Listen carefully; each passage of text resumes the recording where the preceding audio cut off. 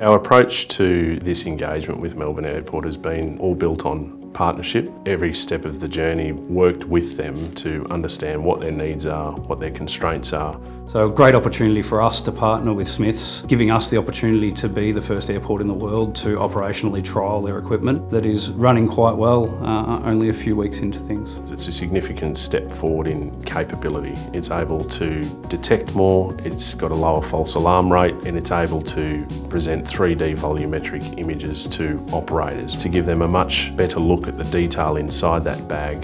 The new equipment makes their life easier. The computers have got a much broader, more contemporary threat library. It's capturing more information, it's making more computer-based decisions and giving the screeners more targeted information.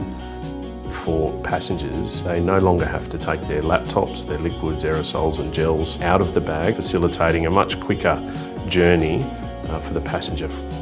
It's very easy, straight through with a new experience. I think we have more leisure time now. We can get a shop and have a food here, so yeah, very nice for us. It's improved heaps. It makes it a lot more time efficient, especially for when you're running late. So we're addressing passenger experience, we're addressing operator performance, and more importantly, we're addressing the security outcome. We've now put 6 of the new technology in, 30% increase in our throughput using the same floor space, whilst making a better experience for our passengers is a great win for everyone. One is more than just the product itself. It's about making sure the necessary planning work is done prior to the equipment delivery. And through that process, we really like to have conversations with our airport partners to let them know what we've learnt through the implementation we've done here and in other locations around the world, and really bringing that expertise and experience to Australia and to those other airports.